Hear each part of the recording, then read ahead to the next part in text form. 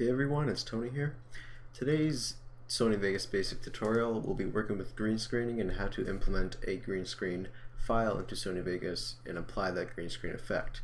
So let's get started. So I already have my green screen file or clip implemented. It's just a 3D model of a helicopter spinning. It's pretty basic. So once you get your green screen clip implemented to your Sony Vegas timeline, you want to go down to Video FX, Chroma Key, and then find the pure green screen plugin and drag it into your clip. Now, the first thing that you would usually do when you implement this plugin is changing the color of the green screen. Now, for me, this actually implemented pretty good, and what you would notice is if your object in front of the green screen has like, a little green blowing around it, the edges, or maybe some white or yellow, that would be the plugin not recognizing the green screen or recognizing your green screen effectively. So it's pretty easy just to change. You just want to go down to the color tab, click on it, and then click on the eye drop tool. You actually uncheck this, you can see the green screen.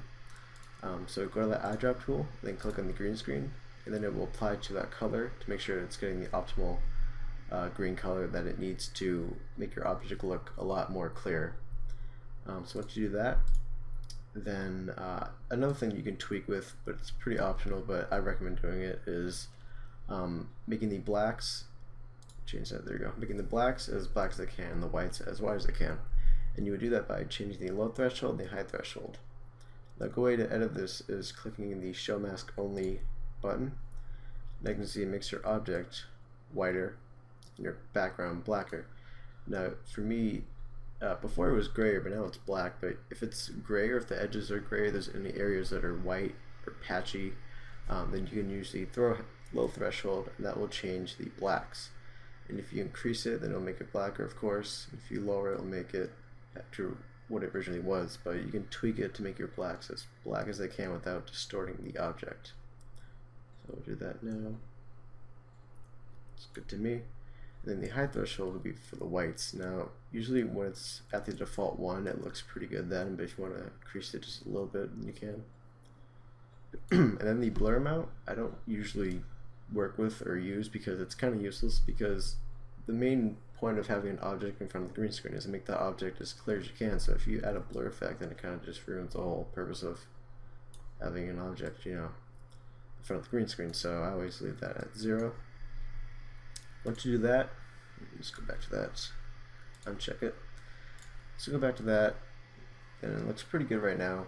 If you're satisfied, then the next thing you can do is, if you have a background, so let's say you have a background of explosions and you want to add someone in front of that, then all you have to do is just implement your clip.